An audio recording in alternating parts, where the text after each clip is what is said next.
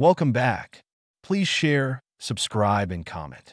In mathematics, and especially gauge theory, the Bogomolny equation for magnetic monopoles is the equation Fa equals star operator dA phi, where Fa is the curvature of a connection A on a principal G bundle over a 3-manifold M.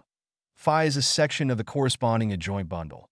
dA is the exterior covariant derivative induced by A on the adjoint bundle, and star operator is the Hodge star operator on M. These equations are named after E. B. Bogomolny and were studied extensively by Michael Atiyah and Nigel Hitchen. The equations are a dimensional reduction of the self-dual Yang-Mills equations from 4 dimensions to 3 dimensions and correspond to global minima of the appropriate action.